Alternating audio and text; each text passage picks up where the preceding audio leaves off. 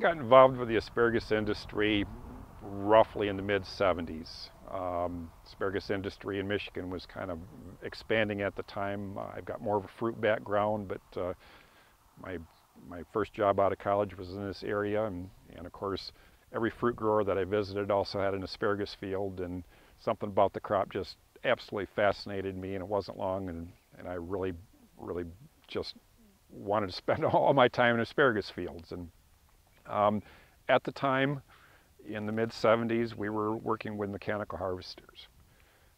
We were working with mechanical harvesters in the 80s and in the 90s and the 2000s, and we're still working on them today.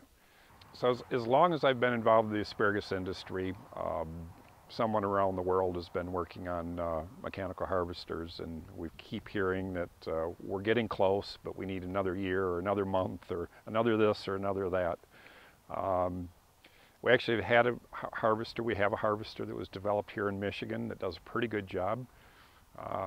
We tested it for 2 or 3 years here at the research farm. The individual made us a little one-row machine, and we very carefully studied side-by-side comparisons between hand harvest, and we came up with about a 30 to 40% reduction in yield. It does a nice job of getting the asparagus out of the field, but obviously it picks some short spears that if you allow those to develop, gives you more total yield over the season. So that's kind of a non-selective machine. The New Zealanders are working on a machine. There's folks in California that have been working on a machine. A lot of work's been done in Washington State, and we're still waiting. I'm not real hopeful. I think that the technology is out there.